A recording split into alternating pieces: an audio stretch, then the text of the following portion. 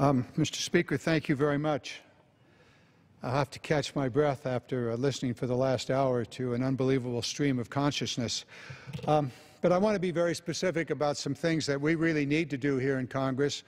Often we come to the floor in the evening and we talk about the subject of making it in America, rebuilding the American economy, brick by brick, road by road, job by job, and putting the manufacturing sector back on its feet. Today I want to talk about one of those. Today my colleagues and I want to talk about one part of that Make It in America agenda, and that is not the trade, taxes, energy, labor, education, or research, but rather the infrastructure part of that equation.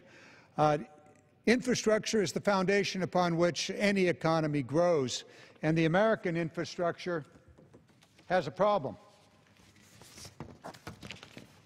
Here's the problem.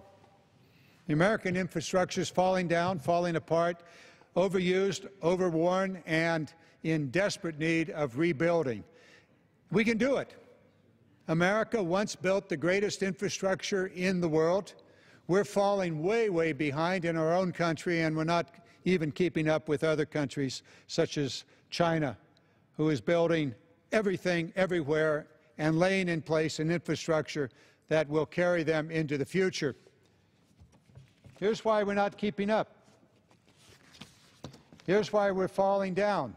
Here's why we have potholes. Here's why cars are losing their ability to stay on the road. Not because the drivers can't drive, but because we're not spending the money that we once did. Way back in 2002, we were spending some $325 billion a year. Right now, we're down to somewhere below $250 billion on infrastructure. That is why we see bridges collapsing. That is why we have the transportation snarls and all of the problems in our transportation system. As they say in the Middle East, just wait, it'll get worse. Here in America, we're just 2 months away from this happening. We're going to fall off the transportation bridge. The funding for transportation programs funded by the federal government will run out of money sometime in August, perhaps in early September, depending on several factors that are simply unknown. But the funding for maintenance and constructions of our roads and bridges by the federal government will be over.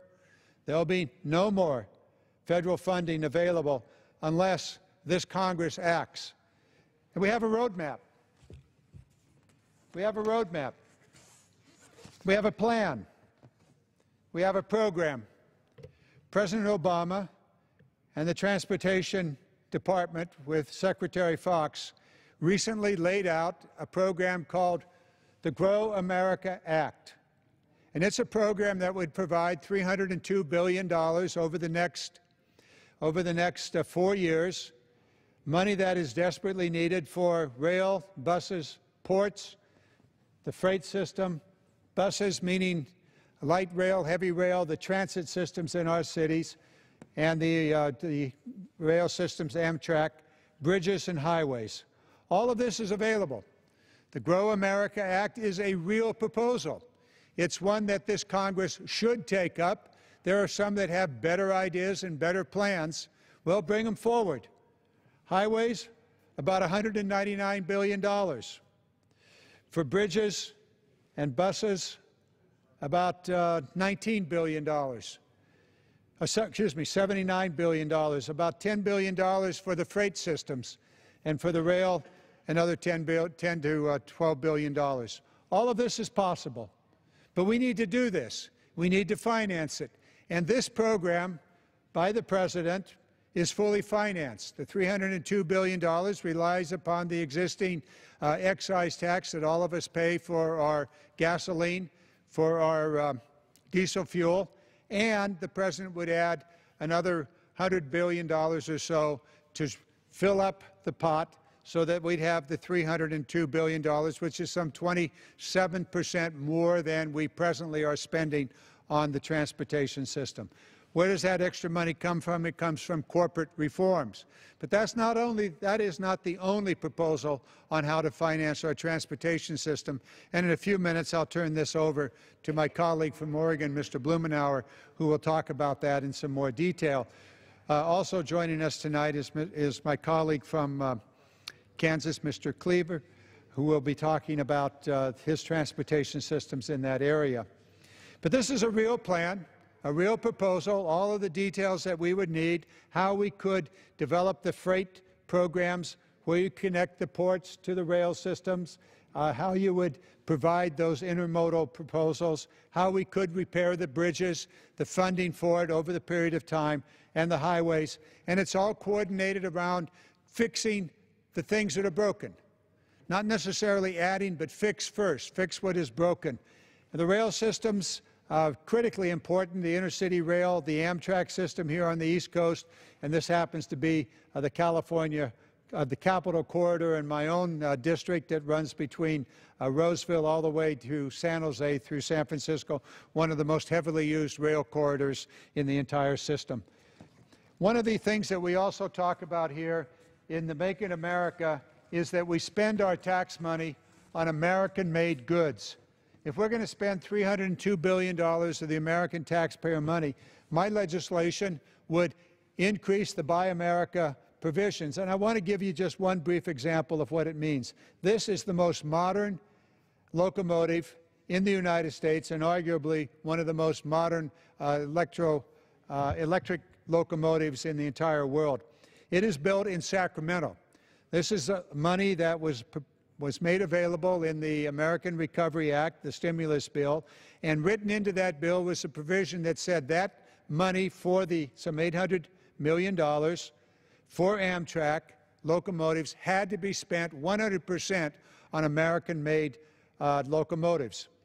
Siemens, a German company, the big German manufacturing company, looked at that and said, $800 million, 100% American-made? We could do that. So they took their factory in Sacramento, they expanded it, and this is the first locomotive among those that will come off the line, some 70 or 80 of them, that will be 100% American-made. This locomotive will soon be operating here on the East Coast corridor. Eventually, we'll get those in Sacramento, but those will be diesel electric. The final point I want to make before turning this over to my colleague, Mr. Blumenauer, is this. These are men and women in my district, Fairfield, California, in December of this year that attended a job fair that I put on in Fairfield. I expected to find a few of my fellow citizens attending that. This job fair took place in December. The temperature was just below 40 degrees. It was a foggy and rather cold day. More than 1,000 people lined up outside our job fair seeking a job. Americans want to go to work. Americans want to work. They want those good middle-class jobs that come from building the infrastructure. It's just not the hard hat jobs. These are the technicians, the engineers, the accountants, the secretaries, the people that are working on the software, all of those jobs. These are the men and women that want them. And so our plea today to our colleagues on the Republican side is, let's go to work. Let's go to work here in the Congress. Let's put forward a transportation bill that avoids that transportation cliff, that allows the American public to go back to work. Tens of thousands of jobs. Indeed, if we fail, 3.5 million Americans will lose their job in the coming year if we fail to put together a transportation bill. That 3.5 million, plus thousands upon thousands more, will be able to go to work if we get this transportation program moving. The President has given us a program, the Grow America program. If there are better ideas, they should come forward. We should pass that legislation. We should act upon that legislation, improve upon it, figure out the financing. If the President's notion of ending unnecessary corporate tax loopholes and giveaways isn't the best way, then let's put together a better way. And so with that, Mr. Speaker, I will yield back my share of the time and, if possible, turn it over to my colleague, Mr. Blumenauer, to manage the remaining portion of this.